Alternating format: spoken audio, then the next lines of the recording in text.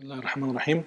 Assalamu alaikum wa rahmatullahi wa barakatuh. So my name is Abdur Rehman, and I have with me Hafiz Tamim. We both are from Fremont, and we are we are volunteers at the Islamic Society of East Bay, which is where we have the ghusl facility, and we have been offering ghusl service for many, many years. And so we basically assist the family members to give ghusl.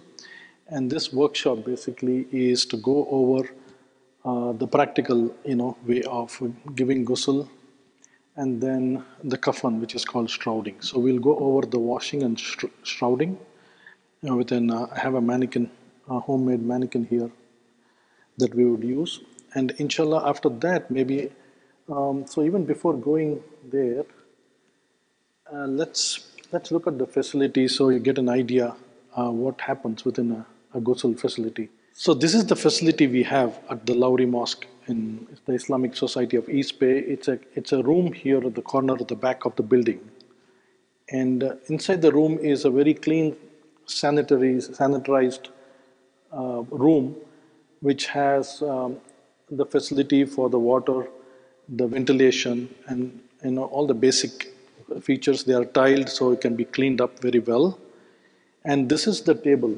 This is the table that we use. And if you look at the table, it's not too close. You can see there is a pathways on the side, basically for the water to flow from the top of the head to all the way to the bottom. And this table is generally kept close to the sink.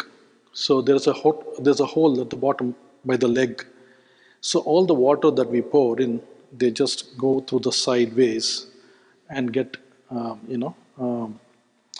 into the sink, that goes into the sink. And basically the facility has 3 cold storage, but we could use only 2 because the one on the top is too close to the too top that it's very hard to carry the deceased from the top shelf.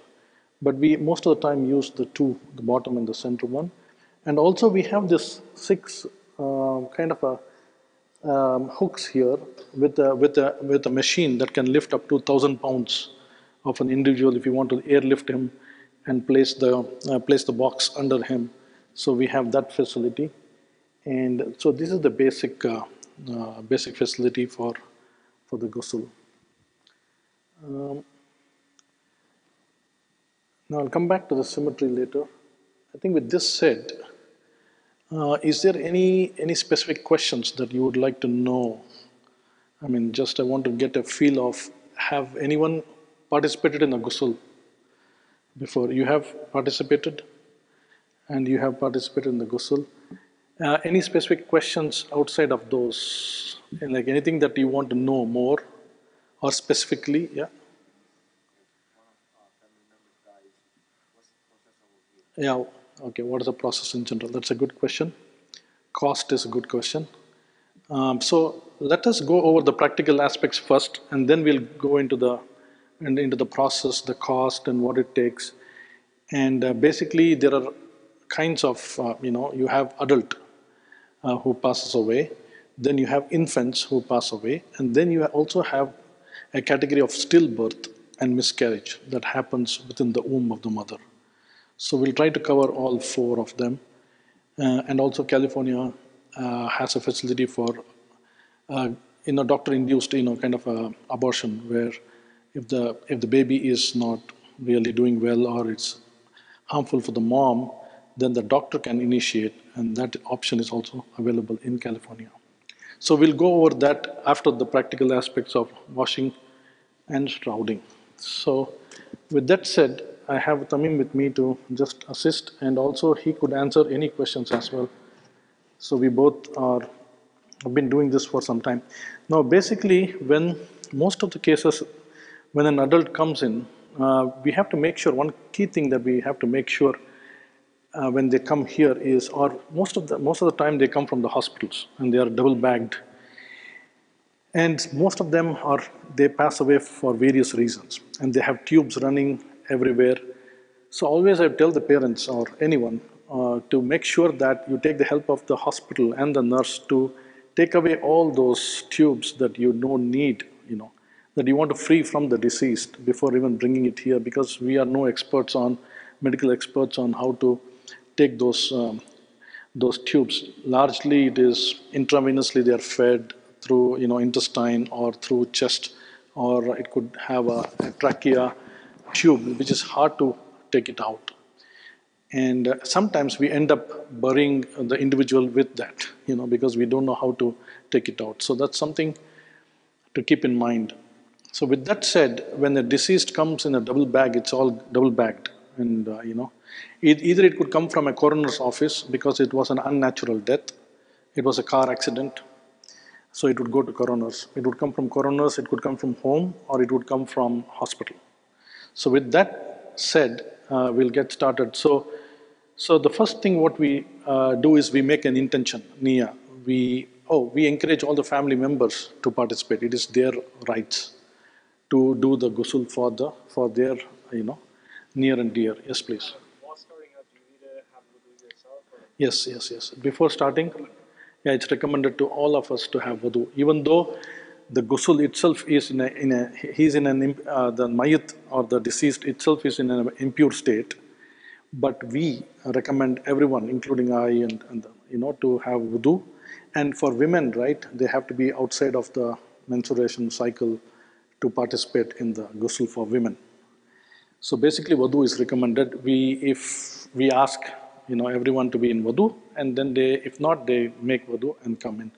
So before even starting, that's a good point. So everyone is in a state of wudu, and everyone is wearing an apron, basic gloves, masks, head covers, shoe covers, all those basic things, all the individuals. And the family members are recommended to participate. We encourage all the time, because this is the last opportunity the family members have to do khidmat, or to, help him leave this world, So we take 5 to 6 people from the family members. It could be as small as the child who participates could be as small who can reason and who knows, who can handle it, So all are welcome. We encourage even you folks, if you know anyone of your friends passing away, you're more welcome to come in and participate in the ghusl. We encourage all the family members and the friends. So with that said, a couple of things that we follow, or the process that is followed before the start itself, is there is no recitation of Quran while doing ghusl. There is no recitation of Quran. We make dua all the time. We say, Allahumma kfir lahu, O Allah, forgive him. And we also could say, forgive us, for our any shortcomings.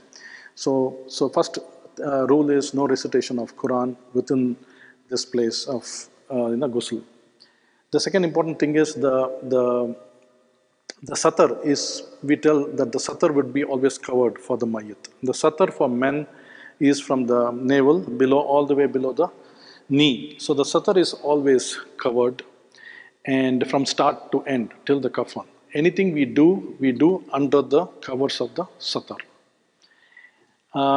The third thing we say is for the people who are participating, any 40 major sins are forgiven for people who are participating in the ghusl, with the condition that any imperfections or shortcomings that we see of a mayit, we keep it to ourselves till we die. We don't share.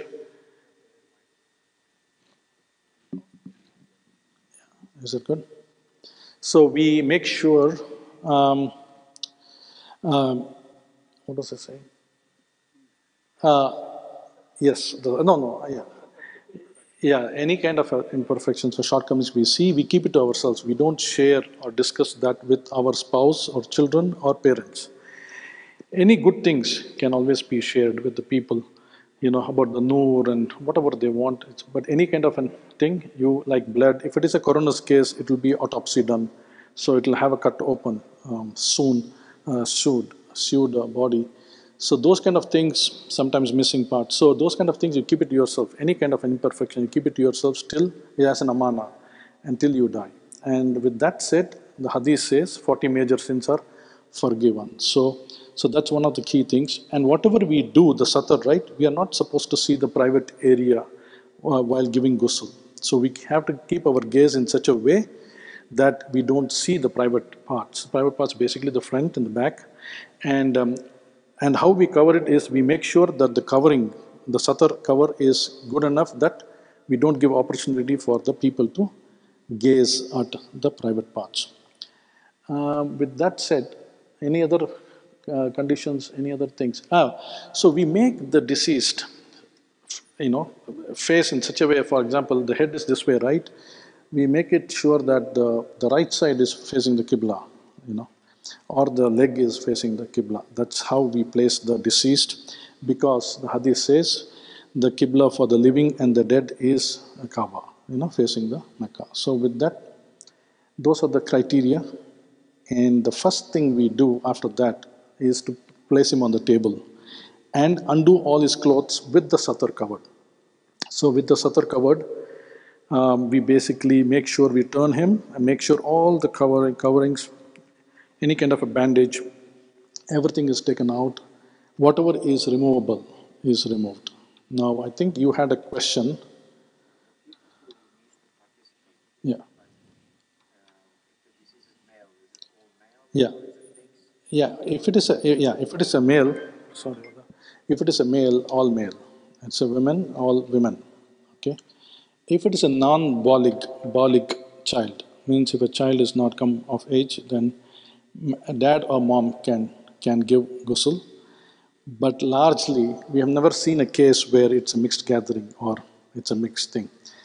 We have been asked by the family members that they would like to see their son or their husband, before the ghusl. So we encourage them to, all the mehrams to come and see the deceased.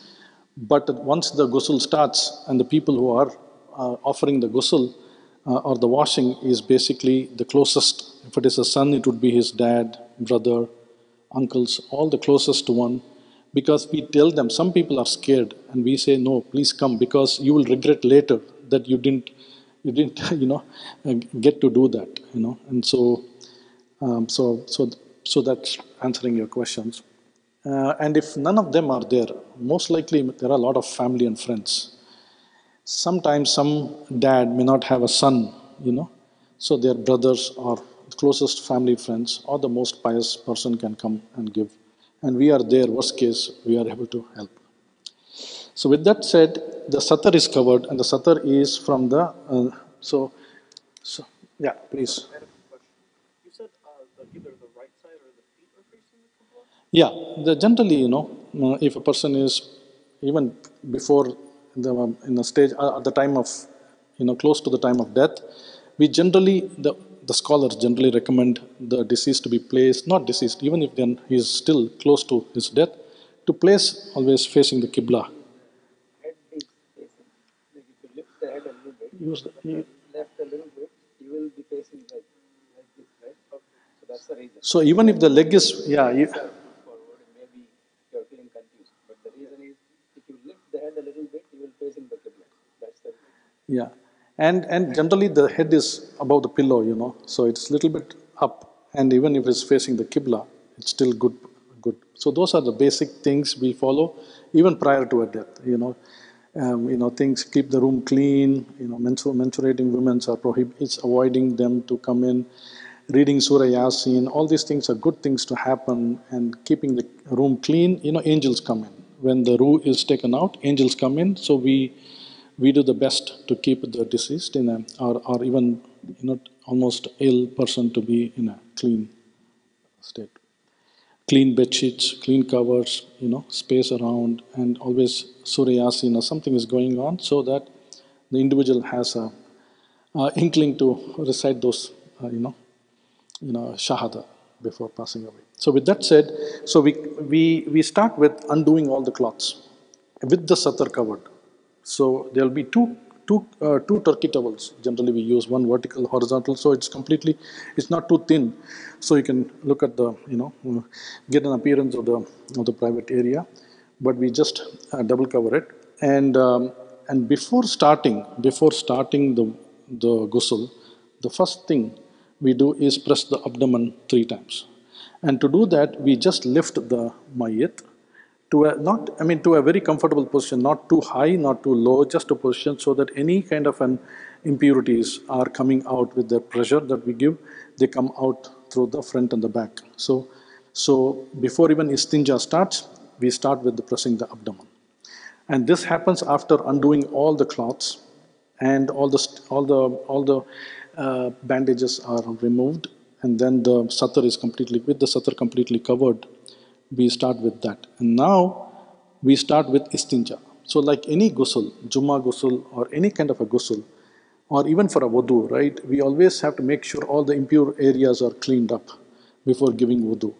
It's in the same thing. So even for a ghusl, Jumma ghusl or any kind of a ghusl, the first thing is to istinja, which is any dirt in the private parts, we just clean up all those. And then if anything in the face, like, due to steroids or any kind of a thing, you could have blood stains on the face, we clean up all the dirt areas so that we are in a position to give wudu. So the first step we do is istinja. And for istinja, the rule is, what we say is, we use a small turkey towels and we cover the finger, the hand that is doing the cleaning part. The idea is we should not, or the individual should not feel the private parts with the fingers. And they have to have some cloth, just because modesty is utmost importance, even here and even in Jannah. So we use these kind of small cloths and to basically use that with water and soap solution, and we basically have 4 people lifting up the cloth, so that you have ample space around the private area. We spread the legs. So that we have a lot of clearance, and the individual start with clean up on the private area. So we do that, and how we know that it is dirty is either you have stain in the cloth, or you can see from the water that there is some stain. So you keep and throw away these small turkey towels and keep on using as many as you need, till to a point where the water is clean, and so there is no dirt, and there is no stain on the kapada. So basically on the cloth. So basically we cover the front first. And once the front part is completely done, we make sure all the groin area and all the difficult areas around it is completely clean as well. Because this is the only opportunity you get to clean up, and not just the istinja part, but we use a new cloth and just clean up everything.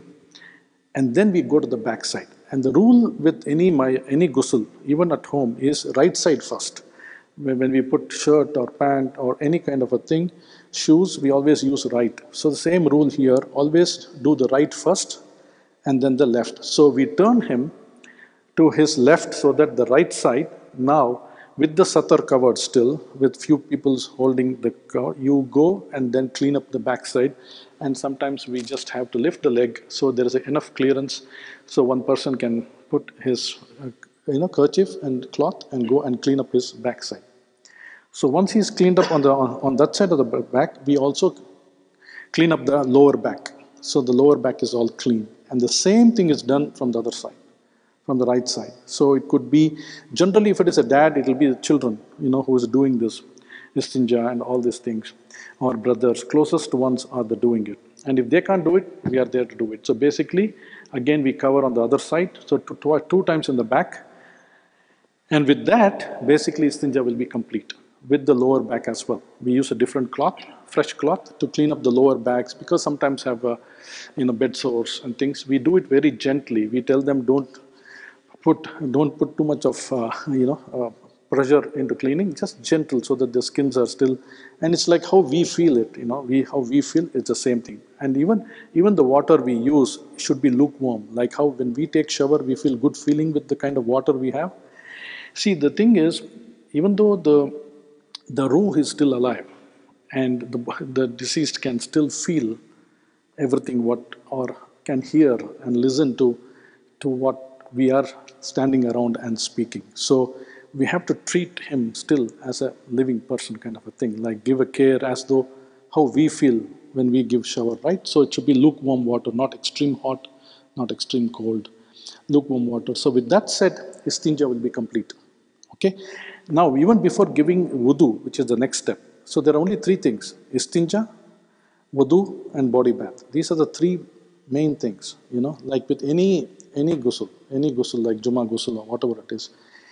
The key thing is, while we have done the istinja, there may be stains on his face or nostrils. So what we do is we take cotton swabs, just wet it up and put it through the nose and clean up the nostrils, the face, the ears, and the mouth. All these things are cleaned up a bit. So we have this cotton balls. We can just use cottons and just clean up all the dirt areas. So he is prepared to give wudu. Okay. So now that the istinja is done, at this point we tell them to take away their gloves because istinja is because of the dirt. And if the turkey towels are dirty, now we can replace with a fresh set of turkey towels. So we replace the new set of turkey towels, and this one we give wudu. Wudu is very straightforward. We do a faraid of wudu, but some people like to wash their hands, kind of a thing. So we start off with the right hand, kill all of the fingers, left hand, kill all the fingers. But basically the most key thing is starting with the face, which is the most important thing. So the earlobe to earlobe, and from the top till the bottom of the beard, every part of the face is completely wet and clean. So, and 3 times we do the wudu of the face. With that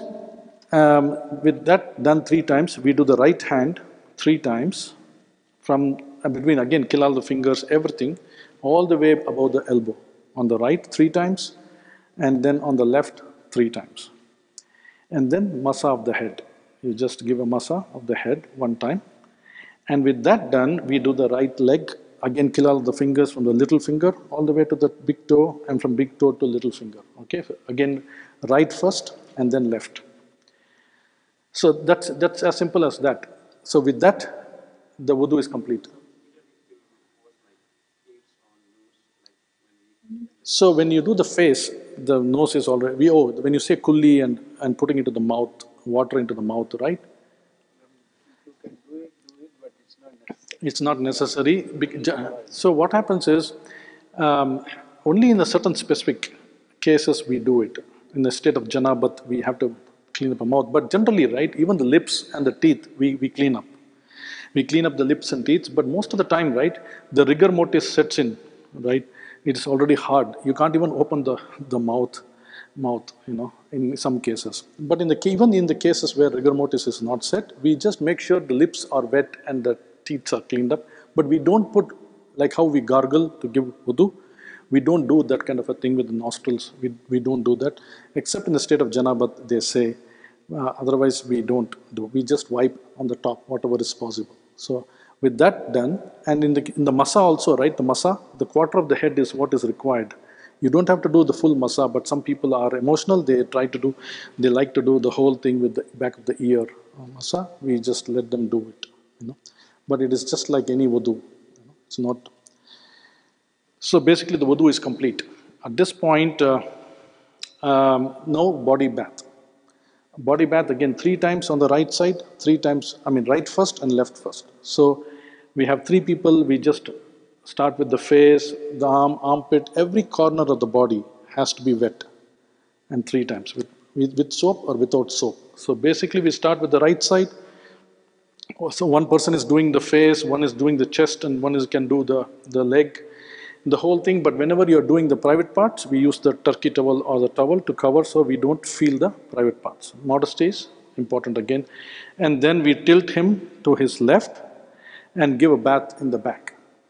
Again with the turkey towel, with the satar completely covered. And we bath on the right side completely 3 times. And then we do the same thing left side 3 times. After this, we press the abdomen 3 more times. Yeah, this is a masnoon step. It doesn't mean that if something comes out, we have to do wudu again. No need of giving wudu, but we just run water, but we press the abdomen as a step. And the last step is we put bay leaves or, yeah. Yeah, we can do another towel. And the last step is to wash with water with camphor. We use sometimes camphor or bay leaves powder. So for people who don't know what camphor is, they can just sniff it. You can just sniff it. It's too powerful. It's too pungent. What it does is it's a disinfectant, and also it gives. mothballs, and it has that kind of a very pungent, strong flavor, but it takes away any odor that the yeah. So what we do is we add this powder into the water or bay leaf powder or any kind of a thing which has same properties, and we run on top of them 3 times, and that completes washing. That completes washing, all while we have been saying Allahumma gfir lahu, Allahumma gfir lahu. We keep reminding Allahumma gfir lahu, Allah forgive him, forgive him. Any kind of a bad smell or anything that is there, it will take it away, it will absorb. It's just it's one of the things that we use. And with that said, the only thing that is left out is to dry him up, and we use again fresh towels to dry everything, bottom, back, everything, with the satar covered, So that completes washing. So who could summarize me? And very simple, at least in the basic 3 things they can summarize with. Like how anytime we do a wudu. So can you summarize just istinja? Yeah. Wudu, after istinja, wudu. Second is wudu, and then body bath, body wash. So basically, all the impurities remove with istinja and face and everything.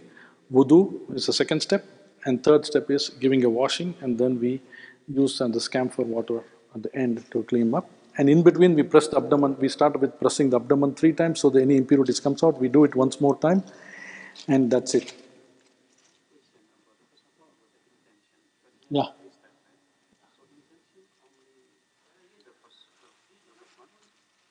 Yeah. Oh. Okay. Okay. Okay, so because we have 3 steps, so the intention itself, we only reset 1 time in the beginning, or we need to recite like Allahumma gfir lahu.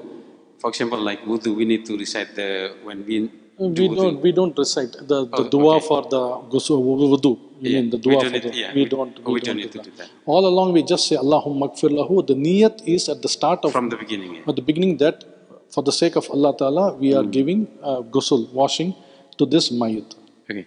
And then the next question is about that there is like the blood disease, right? Like HIV or something like that.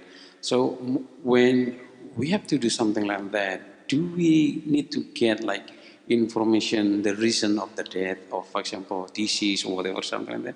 Because when we touch something, blood, for example, right? Yeah. And then this is like something dangerous for... Yeah, it is infectious. Okay. So when a person is released from the hospital, generally they give in a piece of paper that he is highly infectious, or if it is something contagious, if it is very contagious.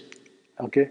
So there have been instances where COVID is one classic example where it was a difficult, we never knew what it was. So in those cases, we have just given in the earlier days of COVID, extreme cases, they have just taken the deceased and put it in the grave.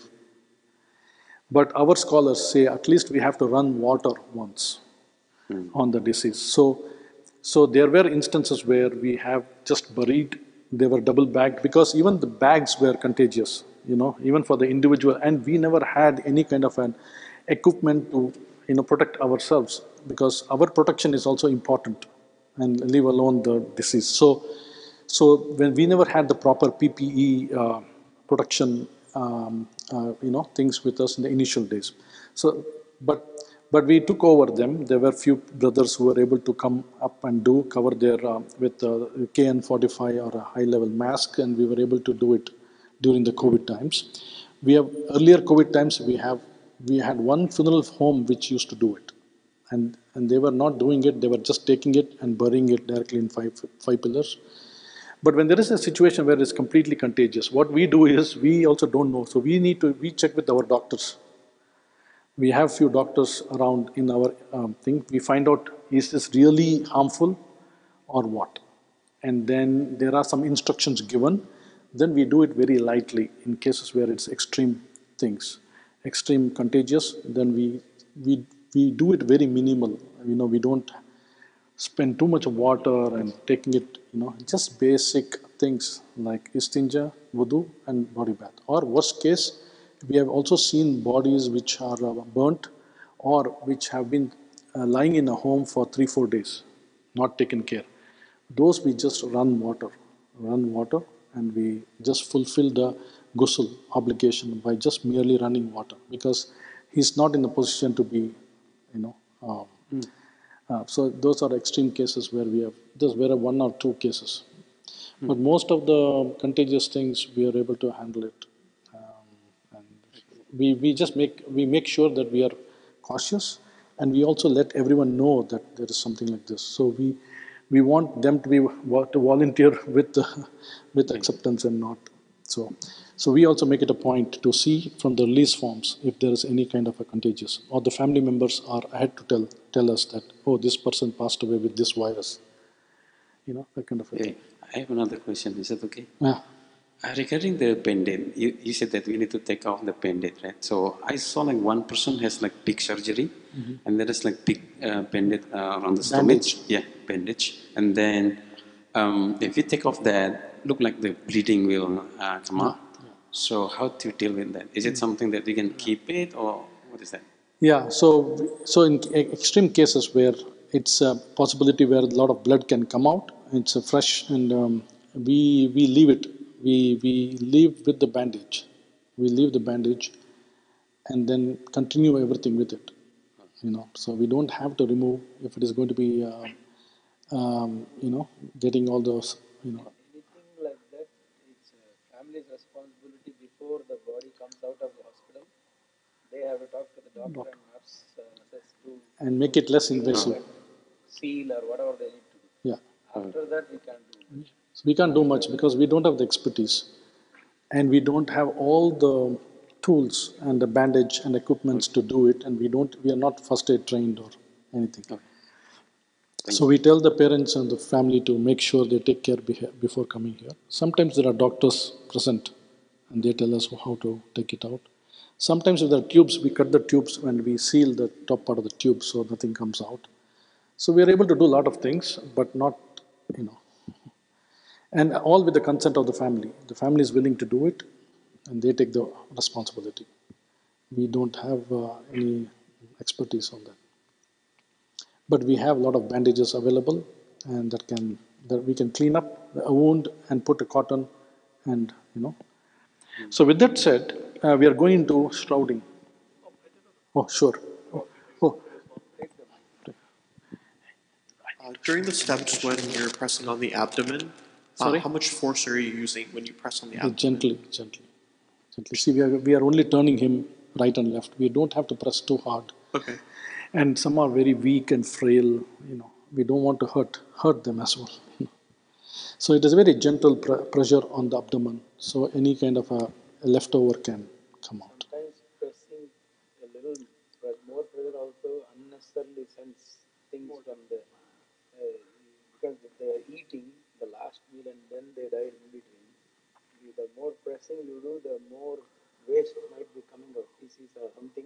You are actually making it happen unnecessarily, right? So better not. It is just a gentle, it's just gentle. But most of them are sick and they've not had, they are on IV, and so we haven't seen those kind of things. Yes. I've done several. I don't lift the body per se. When I press very gently on the abdomen, and I put my ear right next to the abdomen. You will hear a bubble, a gas, basically. Once that passes, I stop. Okay. I don't. My job is not to empty the person from inside. We don't. My job, if there is anything stuck in between, this process will help remove it. Once you hear the gas passes, that's it. We don't have to do too much of it. We don't have too much, and especially in case of coroner's case, there is autopsy done. So generally, the head is cut open, and then the chest is cut open till all the way, and they are sewed, and the sewing are like an inch away, so there are a lot of gaps. So we have to be cautious about because if it is a warm But if you put too much of warm water, it can make the blood come out. So we keep the temperature of the water low and make sure that it is not too warm for the blood to come out. Earlier days, we used to send it to the funeral home to get it further shoot closer. You know, that we are not able to do lately. You know, we used to spend $400 and get it more closely done because the coroner's office, they don't care. They just do it. So that is one other instance where we have to be a little careful and cautious. We don't press too hard. You know, we don't have to. And in coroner's case, most of the feces are already, they cut open, right? Many of them are already cleaned and they clean up the body. So I think with that said, you had a question? Yeah, real quick. I was just going to ask, is there any time of day in which washing the body is recommended or prohibited? Yes. So the cemetery here in Bay Area, they don't open. They want them to receive them by 3 p.m. or 4 p.m. 5 p.m. Winters, the sunset is. They want to finish up before the winter sunset. So all the instances, the Janaza prayer has always been, most of the time, has been after Zohar. One instances, maybe one or two instances, it could be after Asr, if the cemetery allows them to receive them. You know, we make sure the cemetery receives them. We don't give ghusl and put back in the freezer.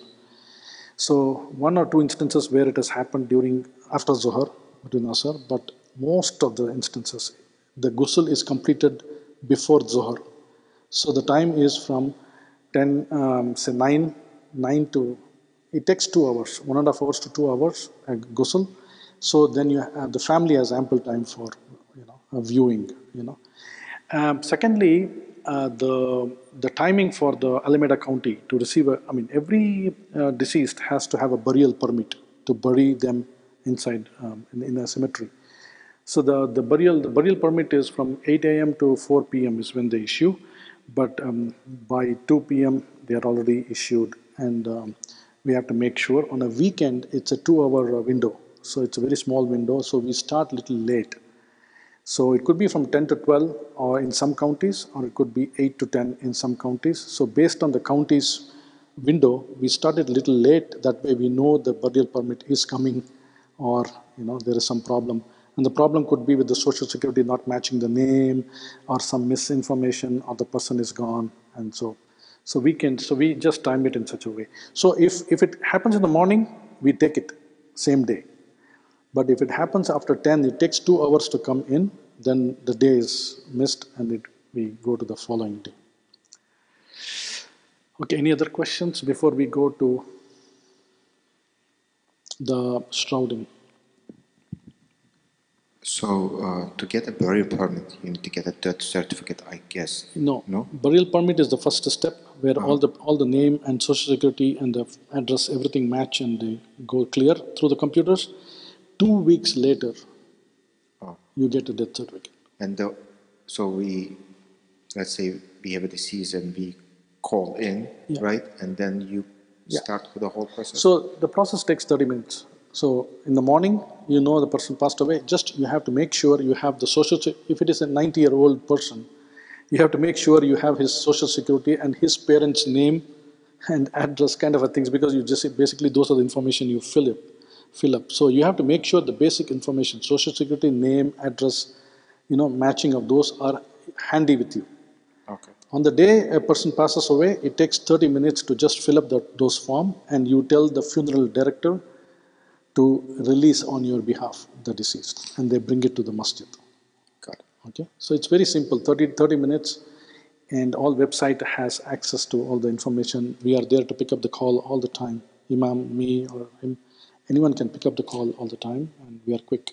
And second final, if the disease, or the death happens like 5 p.m. Yeah. So what happens if it is 5 p.m. or midnight? Yeah. You still go through the funeral home. The funeral home will still send a person within 2 hours to 3 hours. Regular funeral home, not Muslim. So we have a Muslim funeral home called Khan Funeral Home. We have few other funeral homes. Many of the American funeral homes, they don't have resources and they may charge more, but most of the Muslim funeral homes, they send someone. It could delay a bit. And they will send it in 2-3 hours time, pick up from the home, hospital, or coroner's and bring it to the mosque. Midnight, 1 a.m., 2 a.m., 3 a.m. No problem. So, so this one is a cold storage. So basically, it keeps the individual, uh, from not decaying. Okay, thank you. Generally, or or the funeral homes have this kind of morgues, and they can place them there. Funeral homes have it, coroner's office have it, hospitals have them. Hospitals don't have to release right away. They put it in the morgue and then they release it to a funeral home. And you give the permission to the funeral home to release on your behalf. And they would hand it over. In some instances, the family would like to keep the deceased at home till the morning, till 8 a.m. Because they have families coming from all over the place, and the mom has been there in that house for so long. You have all the brothers and sisters. You can request the funeral home to come later and pick them up. And sometimes, and 24 hours, or 8, 16 hours, nothing will happen to the deceased. Okay. I mean, is it advised? Some families have no issues, and some families want to get rid of it sooner, and because of, But I have seen my own friends, families, members have been there at home. So what all we do is we make sure they're really old, and they're wrapped with white sheet, and probably fans are running, and sometimes they keep a heavy stuff on their stomach just to not let it bloat. So just to keep some weight onto the stomach, so that the stomach doesn't bloat up and become big. And in the morning they come and pick it up. So it's not. That complicates matters, because any time a person dies at home, the coroner has to Yes. Yeah. Is whether they're going to do autopsy or not. Yes, correct. So keeping the person at home is not recommended So at all. Yeah. You can bring them home after they have been cleared. But they have to be in the custody of the coroner, or at least a phone call. Yeah. So I'm going to go over, a good question and good point, good comment. I'm going to go over that in a bit after the kafan, the shrouding, about the certain aspects of it, which is very important. What if a person passes away at home, young or old, or having medical history? So there are different cases. I'll go over them after the shrouding. Okay. Now shrouding is kafan. We use the word kafan. Kafan is 3 pieces of unstitched cloth. Huzur Sallallahu Alaihi Wasallam, when he did his only Hajj in the last, there were people who passed away during the Hajj time, and they were in ihram. So 2 pieces of cloth, they were buried. Sunnah is 3 pieces of cloth. And basically, if you look at the cloth, the biggest cloth is laid at the bottom, which is the what do you call the biggest piece of cloth? Chadar or something. We call name. I don't know the Arabic name. It's chadar. It's the biggest blanket. That is. So it is just, you see, these are unstitched piece of cloth, and that's the bottommost. Okay. The shirt or the kameez. The kameez is something like a rectangular piece. Can you lift it up and show? It's a rectangular piece of cloth. Take out full. Take it fully. Can one of you come here and just hold from one corner up, vertically down? Yeah, I'll tell you.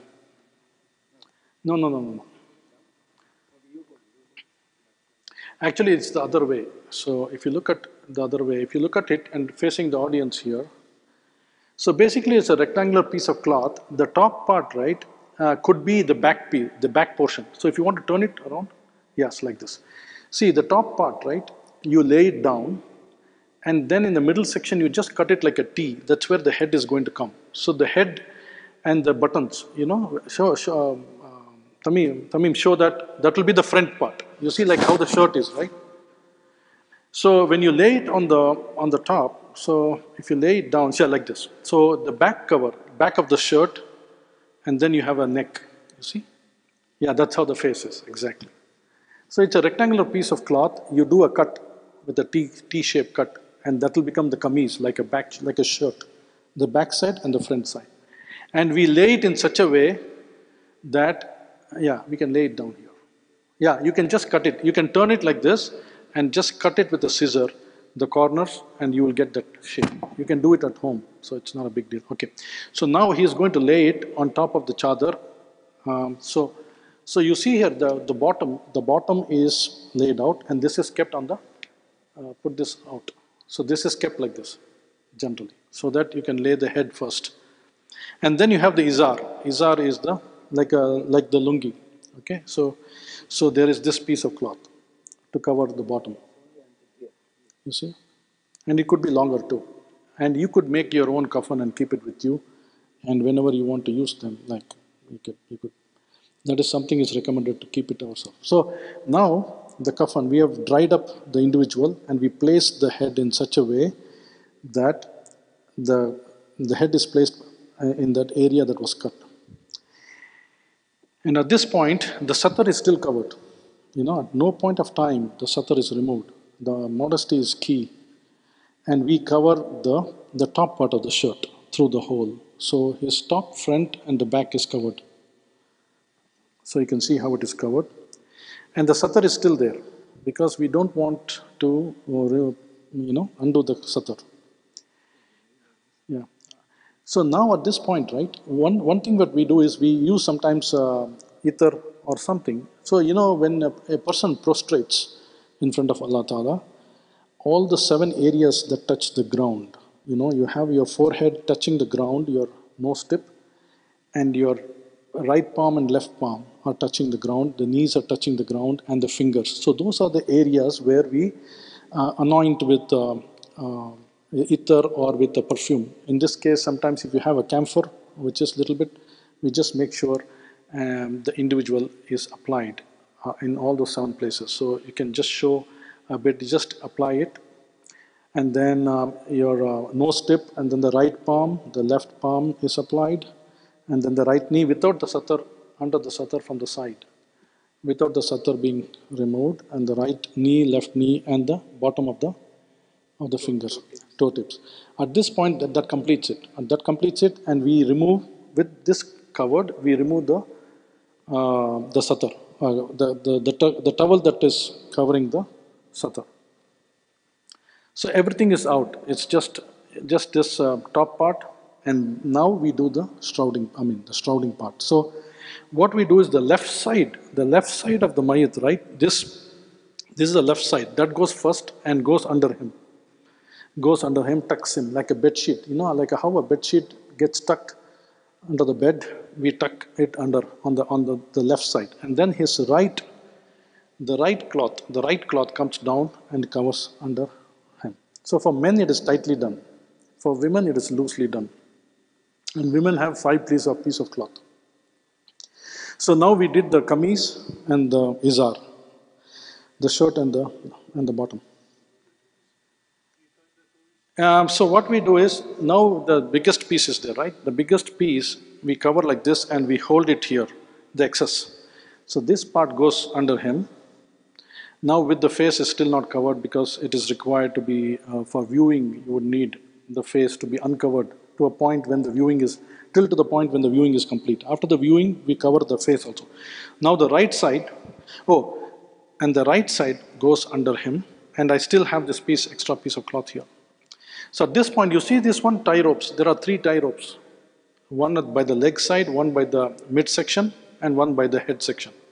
So at this point, it would be a shoelace. So I would, since in 5 pillars, we just lower it down. We don't need this excess, but if you want to hold this could be a good piece of things to hold, and we just put a kind of a shoelace. The shoelace is such way that after the burial, after the cemetery thing, we undo the shoelace. So we just, a single or a double, you see, just. So this one takes care of this. You could sometimes do it with the extra piece.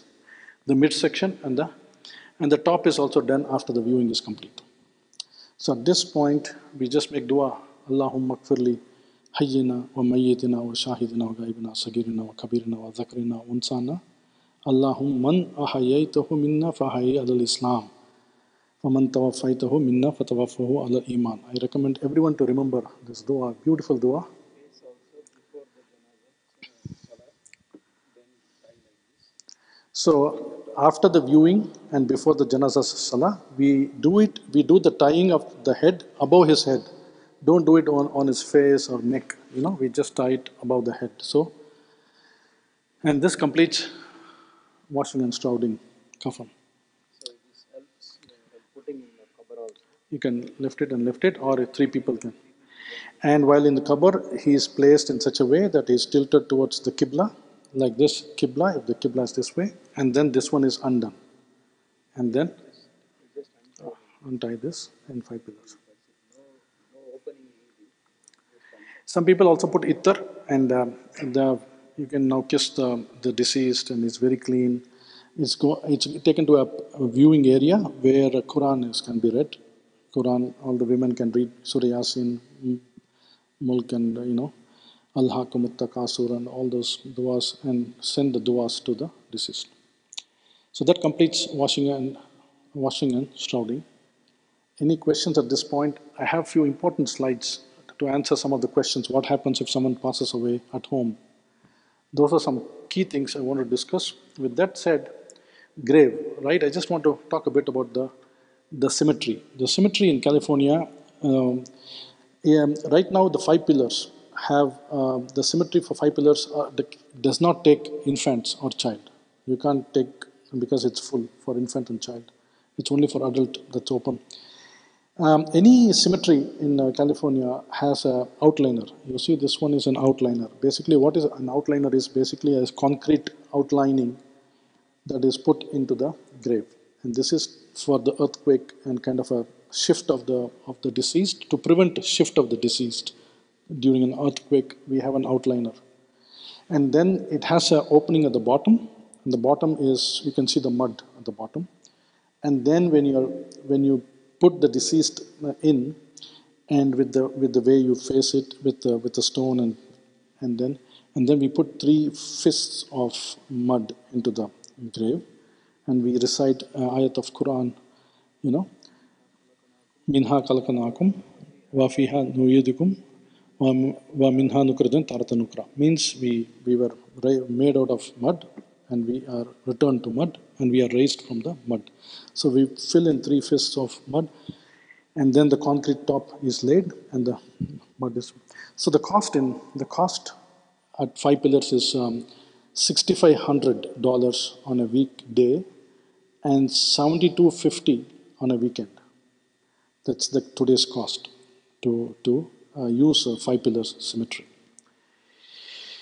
Basically, it is, they have the cost for the grave, the site, and then you have the endowment fee, the grave liner, the concrete lid, marker. They put a marker, $500, put a name and in a birth date and end death date, opening and closing. All this cost so much. Some cemetery like Lone Tree, they need a wooden casket. They wouldn't let an individual be buried. So it's a $500 or $300 thin wooden casket is used to bury at Lone Tree. So that is that. It's a difficult, so this would be the process. This would be the process. Now I'll talk about the process in a bit. Natural death certificate. So I mentioned about when a baby dies in the womb of the mother. So you have less than 20 weeks. Less than 20 weeks is a miscarriage. Okay, nothing is formed, no documentation, no burial paperwork is needed for any small baby miscarriage under 20 weeks. You don't need to do a paperwork. Okay, anything over 20 weeks and above, you need a paperwork. You need to call a funeral home and release it. Even for a less than 20 weeks, you would still need a funeral home to release it. Some hospital says, I won't release it to the parent, but they would release it to a funeral home. The funeral home would charge a small fee to come and receive and give it to the parents. Okay, for these two, the closest cost we have is $3,000 in Lodi. Lodi Cemetery charges $3,000 for an infant, and Sacramento $1,800. There is no place in 5 pillars. So that is that. Unnatural death. Okay, unnatural death. So this is the thing I wanted to talk about. What is an unnatural death? If a person is not sick, accident, car accident, cop firing at someone, death by fire, any kind of an unnatural death, our doctors can't do anything. Okay, our doctors can't do it. If there's a lady at home and she passes away, it's an unnatural death. And so the first thing you have to do is call 911. And you have to let them know, and they are going to take them to coroners. Any kind of an unnatural death. It's an obese woman, 50-year-old at a home. At the night she was sleeping. Morning she woke up. She didn't wake up, and so she passed away. It's an unnatural death. On one condition, if you know the victim who passed away at home has history of medical condition, like a lot of documents. They have visited doctors often, and there is a pile of high blood pressure all the time. You could call the doctor and convince him and say that it is not an unnatural death, and and you can convince the cop to not take them to coroners. So that's very important for any elderly gentleman. Always make sure that you visit the doctor often and keep your medical records up to date, so that is something you can show to the cop and make sure that they don't take to the coroners. Because any kind of if you don't visit a doctor for say an year and someone passes away, the doctor is going to see at his records and say, I've seen him a year ago. I'm not going to sign sign him saying that I know him and this is the cause of death. He won't. No doctor is going to come forward. And the reason is you don't know. Was it a drug? Was it a DUI? Was it a something else? Was it a domestic violence? Or was it a parent hitting a child? No one is going to come forward. No doctor is going to come forward, and it's going to go to coroners. If it goes to coroners, the one thing you can do is you can convince them, he's a Muslim, we don't take alcohol, we are clean, he had a history of something. You can convince a coroner not to do an autopsy. But most of the time, he is going to do an autopsy, and he has to cut open, he has to clean up the body, internal body, and sometimes the organs go missing as well. Okay, so that is something, but anything happens at home, the first thing you have to do is call 911 and let him know what happened. And he's going to call coroners, and the body is going to get shifted to coroners. Now, like I said, if you have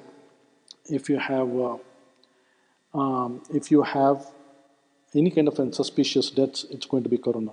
Okay, so updating medical records is important.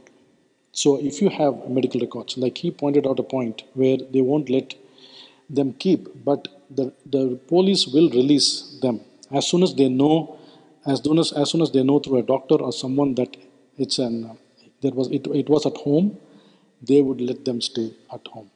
Or all they would make sure is the funeral director is contacted, and it's up to you and the funeral director to make sure when you want to release the body from home. But if the cop knows that it is suspicious, he's going to call coroners and it's going to go there invariably. You can't keep it at home, but you have to call 911. If the parents are alone, is another instances where a person can pass away for 3 days and you don't even know. So don't let him, be alone. And students, Uber drivers, always carry something with you. Like if you know someone, just let them know that to carry, you are a Muslim, you are this person, or a friend is aware, because we have seen Uber drivers passing away at 2 a.m., heart attack, and they go to a San Francisco hospital, and it could be buried differently. It could be a different, it could be even, it could be also cremated. You would never know. So we work with all the hospital to say that we are there if we know. So so long as they carry ID or anyone knows, so he could be properly taken care. And then embalming. Some people want them to carry the deceased to subcontinents, India, Pakistan, but we recommend no, because they have to do embalming. Embalming involves cutting open, cleaning up all the fluids, and filling it with formaldehyde. Formaldehyde, chlorine, all those, they are cancerous, dangerous to the individual as well, and even the burial too, So embalming, and it can cost $15,000 to $20,000 to ship elsewhere. So we say don't do embalming, do it locally. So these are some basic things. The process, we can go over the process. Basically, basically whether the death can happen at home, hospital, or coroners. And all you need to do is contact a funeral home, contact us or anyone, we will let you know. And the funeral home will send a hearse to pick up from hospital, home, or from the coroners and bring it to the Islamic Society of East Bay or any mosque that has a facility for ghusl. And it is placed here while the hearse is working, while the funeral home is working for the burial permit, we are giving ghusl. And then after the Janaza prayer, he comes with the burial permit and the hearse takes to the cemetery. So it's as simple as that. It's 5 documents. 2 of them you are saying you don't have pre-need. Americans have pre-need arrangements. That means they have been paying for their funeral for 15 years, 20 years. We Muslims don't do any pre-needs. So we just say no pre-need. And we give the authority to the funeral home to pick up the deceased. And they get all the details like name, first name, last name, social security, area, and they submit it to the county to get a burial permit. Once you have a burial permit, you can go and bury anywhere of your choice. 5 pillars? Yeah. If you know the person is a convert, Yeah. or immigrant, sometimes they don't use their real name. Always ask for the passport, because for the living, you can change your name anytime. Go to a judge. It happened to me once, the person known by a different name. When we issued the death certificate, it took us more than a year to change it, for the judge to change the known name, because they have property outside the US. Their birth name was different. So always insist on the passport. True, and also sometimes Muslim names, there are 4 words in the Muslim names. You don't know which one is the last name, which one is the first name. It's good to know those, because Social Security will deny and things will come back. It will delay the whole ghusl, especially in a weekend and things like that. You can't, so it can delay. And reaching the doctor too. So if you know someone who was treated, make sure the doctor is aware that the funeral home is going to call them to find out the cause of death. Just mere heart attack won't suffice. The doctor has to say what was the underlying condition that caused heart attack. And so the presence of a doctor is important, because twice he is contacted. Once to get the details, second time to approve the information. So twice he is contacted. If he is away from home, country, or in surgery or something else, that's going to delay. So it's good to tell ahead of time. Please receive the call, because we have to, because the deceased is waiting to have his blissful journey of the hereafter, as quick as possible. You don't want to delay. So you want to let the doctor know, please wait, immediately you're going to receive a call, and we need to do it quickly today, So we don't want to delay. No, your doctor is aware, because he's his patient, and he should be aware that he's dying or he's dead or whatever, and you reach the... So when you give the information about the deceased, you will also give the doctor's name and the phone number. So the funeral home is contacting that doctor, your primary physician, or a physician who treated him, or who knows what the problem is. So, but while doing that, there are some American doctors, they may not know, the process of the funeral, the Islamic burial, because Christians take a week, 10 days to do. There's a funeral service and a memorial service, They take a long time to do it. Unlike us, we want to do it as quick as possible.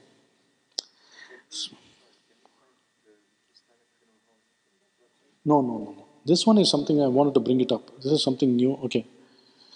So the website is MCC website, has all the information. MCC East Bay has all the information, how to reach. And our website has, Islamic Society of East Bay has, I think, we don't have anything I could give you. You could, but the best way is MCC East Bay has a whole detail about that. Now this is important. I encourage everyone to know this one. This thing is, the cost of a funeral, right, is around $10,000. And in order to many people cannot afford $10,000. So the best way is there's a new program or membership program called, it's basically called Muslim Funeral Service USA.org. And the beauty is, this is the most important thing, and I myself am a member of this organization or this group, which is local here. And the thing that how it works is, and this is approved by all scholars, Imam Tahir, it could be anyone, and what it takes to become a member is a one-time fee. I think it's $150 or $200 one time for your family. It's a one-time $150 or $200, and you don't have to pay any more. But so how it works is, you have 300 people, 300 members, each one pay $200. So they have an initial bucket of $60,000 sitting with them. And any of the member passes away, any of the member who have registered passes away, they take care by paying $10,000 to the individual. But the key catch, not catch itself, is every member like me will pay $30 for that death. So if it is 300 people times 30 or $32, I paid once $32, it's almost $9,000. So all I am paying for someone's funeral is $32. I mean, 4 or 5 cups of coffee a month would take care of it. But he's covered, and it's a sadaqah too, to help someone in the funeral. So there is no other catch, but you may have to pay $32. But the more the members are, if there are 1,000 members, it is 9,000 divided by 1,000. So your cost will come down further and further and further. So the more members become, right now there are 340 members or so. But any old gentleman you have who is sick, let them know to go and register, because $10,000 is too steep for anyone to pay, and there is no haram thing in this. It's very clean. Imam Tahir, our Mufti Mudassir from Fremont, many scholars have approved this. They are a standalone. They can do it for any cemetery or they are not tied with any funeral home. All they do is give $10,000, and you can use that for the funeral of the deceased. All the condition is you have to become a member. And I'm a member as well. And it's a beautiful thing to go and check. It eases lots of pain, especially with funeral. $10,000 is pretty steep. So that is a good thing to join. You can take a look at it and share it with other people. Many people come in and say, oh, the Hayward Masjid or some Afghani Masjid, I become a member, but I didn't pay for it, and they're not taking care of my funeral thing. It's going to be, and my dad is too old and stuff like that. I tell them, go just join. It's simple, $200, you pay $32 for every death here and there, and you're here. So that's something I wanted to bring in. Now the infant and babies I mentioned already. No space in 5 pillars. Lodi is costing $3,000, and Lodi 18. This is Sacramento. Sorry, Sacramento is $1,800. Lodi is $3,000. And sometimes our masjid helps needy people. Unlike this, so our masjid and more so MCC pays $10,000. Sometimes if needed, $5,000, $4,000. Our mosque also pays $2,000, $3,000. So the masjid takes a donation of $1,000 if you can afford, and in that $150 goes to the cleaning of the ghusl area. You have to make sure it's clean, and so almost $150, $200 goes through that, kafan and other things, and maintenance, water, whatever it is. But invariably that money, the remaining, goes for any needy people who need it. They get to have the money. So there's a donation the masjid asks, but if they can't afford, the masjid waives it. So it's not a big deal. So these are the things. The process is very simple. 30 minutes before, you can go get it from MCC or anywhere. They have an Apple iPhone app. All you have to do is fill the deceased name, first name, last name, doctors. And most of them are hospice care. So a hospice care doctor can take care of the hospice. Most of them are hospice cares. So the doctor who was there is good enough to take care of the signing of the burial permit. So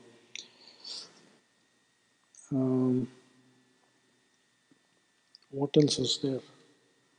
Any other questions? Or I think I have basically covered. Oh, like I said, if the doctor any kind of issue with the baby in the womb, and the doctor suggests termination, abortion. No questions asked in the state of California. But again, anything, I think there's a limit of 25 weeks. You can't go beyond 23 or 24 weeks for abortion. You will have to go to a different state like Utah or something. I'm talking about in a genuine case where the baby is going to be threatened, or the mom is going to be threatened because of that. And on that condition, all you need is a doctor's certificate, and the cemetery will bury with no questions asked in the state of California. And we have seen a couple of cases where, in the recent cases where it has happened, abortion, and we don't need a permit for it. So those are the two things, and then the regular case. That's it. I think that completes any other. It depends on the real estate planning, like Americans, they need more. Indians, it's I mean, again, Americans, they wanted to, if it is, Americans generally have a tendency of so many brothers, you have each brother have a death certificate. It's their need. I mean, you at the time of applying the document, you can say, or you can always go to Alameda County or Contra Costa County and ask for more. So there is no hindrance in that. I think if there is an individual, they want to, I mean, one in a sibling could have it. I mean, I don't know. Yeah. Yeah, bank requires one. Property. Yeah. So based on your real estate and estate planning you do, and where the need is, sometimes they may be getting social security and things like that. You will have to let them know, or I don't know how they will come to know. They'll get, their social security gets stopped, stuff like that. So you could ask for any amount, and there's a fee like $22 or $28 per death certificate. There you could get 2, 3, 4. Everything is a small fee. Coroner's charge like $300. Okay, you have a question. Yeah, regarding the membership, is it only tied to California or any other state as well? They say any other state as well. And you can go to the FAQ and you can call them, and they are very, I know personally Ibtida Qayyum, and they are open for any place in US, I think. I mean, it helps everyone. Any comments about organ donation cases? Organ donations. See, I mean, if the DMV, the ID card has, I mean, we don't have a control. It's a family, right? We just say organ donation is not recommended. But you have people with various thoughts of equal, rights and rights of things. So people, if they give, they will give. I mean, we can't. I mean, it doesn't change anything, I guess. It doesn't change. It's already probably the organ donation has already done at that point. I have not seen many instances because Muslims are especially, we are still immigrants here in Bay Area. You could have probably see something more in Texas area where they are third generation or second generation, but largely in Bay Area where I am a first generation and from 90s. So I have not seen many, but there are, you will going to find more like that. Oh, and the instances where I've seen, lots of these, where the dad and mom, both are not Muslims. Okay, this is just an interesting thing, where they have a child, and the dad wants to do it the Christian way, and the mom wants to do in the Muslim way. And so I encourage non-Muslims. So non-Muslims are not allowed to give ghusl, according to madhabs. Again, you have to ask your scholars. So we personally recommend them to come and see the ghusl, even if we don't tell them, and they may not be willing to participate, but they know. But by doing so, right, I have an instance where we said, okay, the mom and dad have agreed. Mom will do it the ghusl the Islamic way, and the dad would do the casket and burial in the church. And in those instances, 2 or 3 of instances where I've told the dad to come in and see the ghusl, and he would get transformed. And sometimes it would also help him change his mind to go to an Islamic cemetery. because the kind of modesty and the cleanness and the things like what we do, it just amazes him. Most of the non-Muslims, it amazes them that, this is the kind of respect we give to the deceased with the modesty and the way we do it and the way we treat them. And that brother, I think eventually they went to an Islamic cemetery and buried them. But those are the instances where, the dad and mom are from different faith. And you will also not believe there are brothers who have been siblings. They fought their lives. They fought their lives, but when such a death happens, they come and they feel for their brother. And I've seen. This is just some kind of a thing that I would like to share. Is that the brother comes to his ear and says, "Oh, these are the 3 questions asked in the grave. Mar Rabbuka, who's your Lord? And Ma Dinuka, what's your religion? And Man Nabiyuka, who is your prophet?" He's reminding his dead brother, you have to answer this way, this way, this way. Just the fikr and the concern of the brother to the deceased, you can see it. And that's where sometimes I feel, we shouldn't be, we should, always, it's our blood that's running in our siblings. So we shouldn't find reasons to not, away from the families. But I've seen many people for the fikr, because the questions are asked. The questions are asked. You want to talk about it? Basically, in the grave, because we have some time, so the questions are asked. It's not your tongue or mouth that is going to speak. It's your consciousness, it's your conviction in your heart that's going to come out and say, Rabbi Allah, Dini al-Islam, Islam is my religion.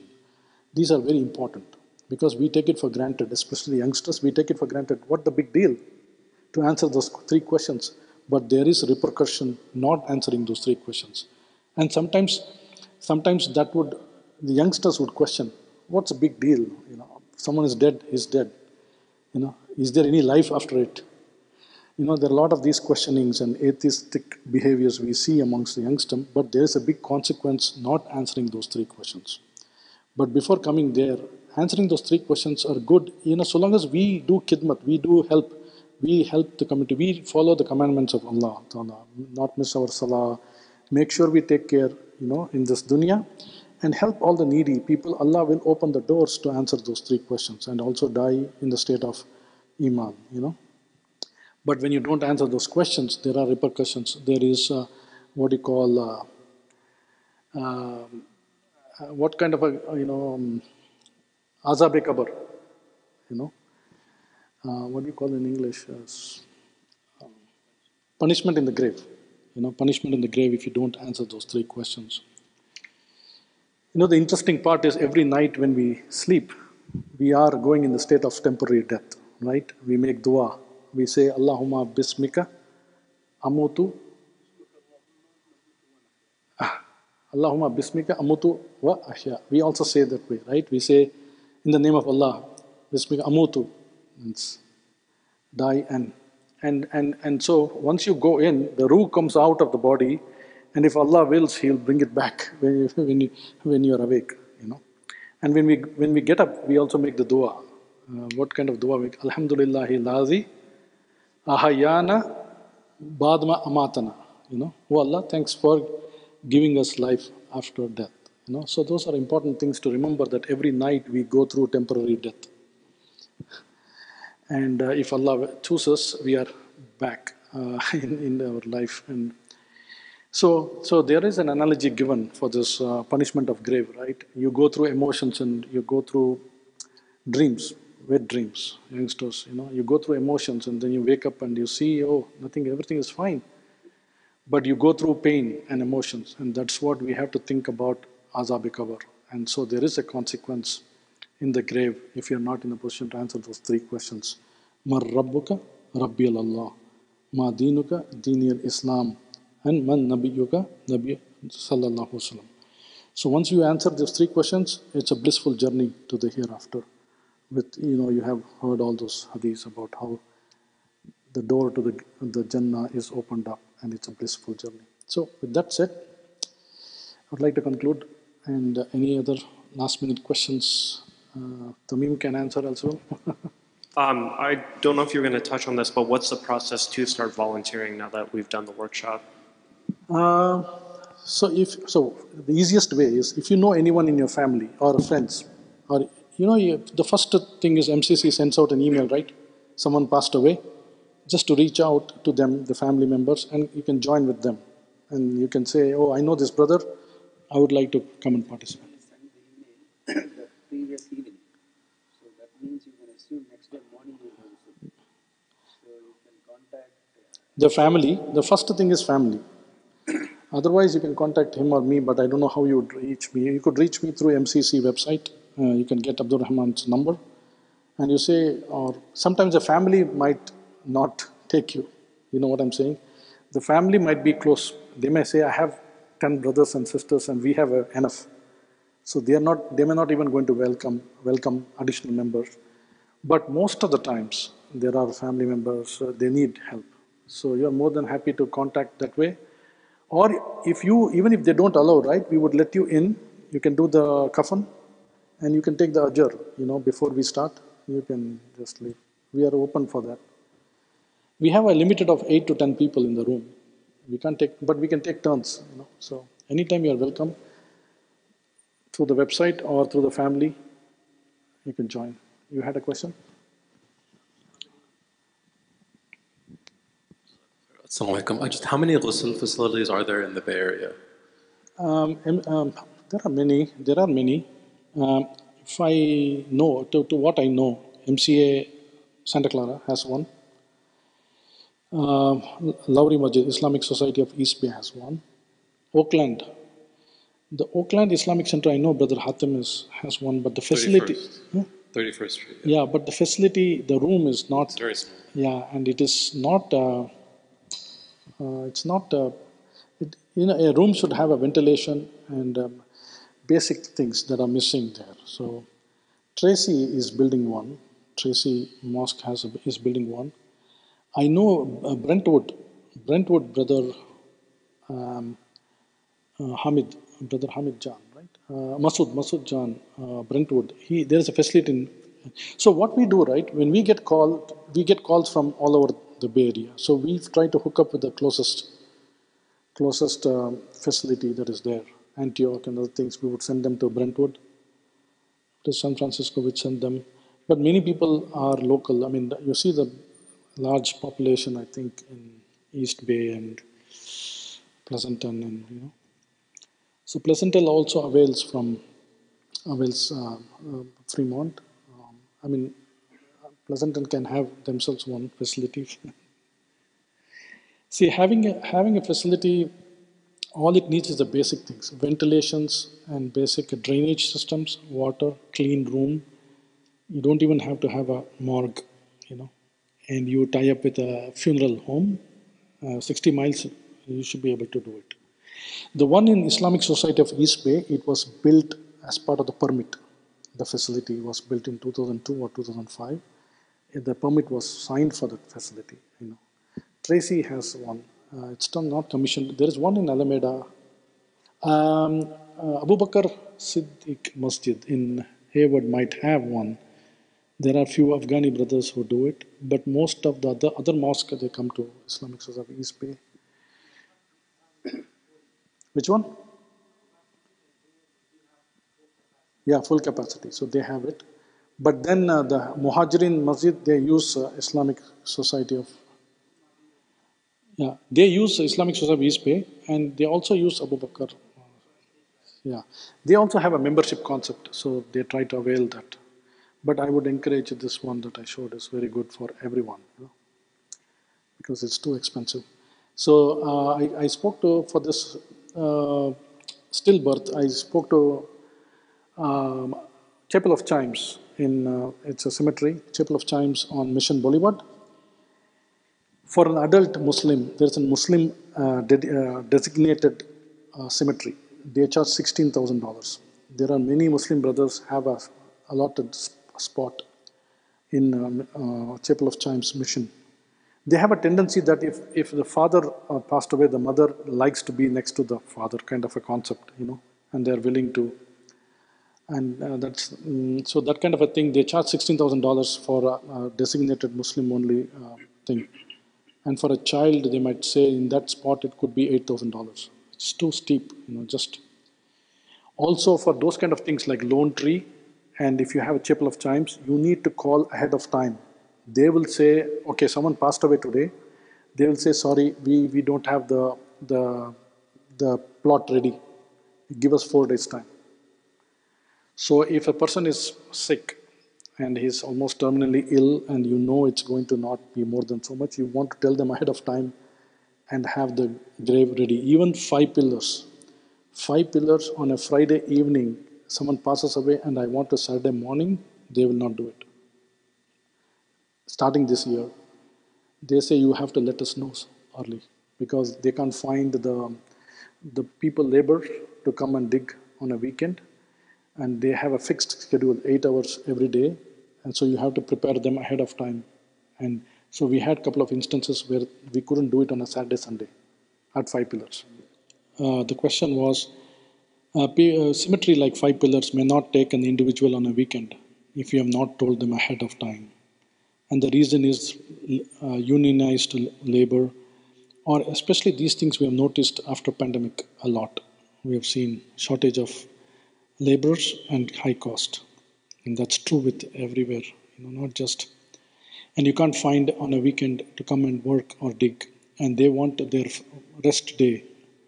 Earlier, they used to work 4 hours, like the brother Zaki and other people in 5 pillars used to work limited hours for 7 days. But now with the change in management, they are doing 8-hour shift Monday to Friday, and they don't want to come on a weekend. So unless they are told, even though they are over, they are paid over, over an hour rate, overtime rate. All right, I think that concludes. Any other questions, and hope it was beneficial. And you're free to come anytime and join us. I'm more than happy. Thank you. Assalamu alaikum. Jazakallah.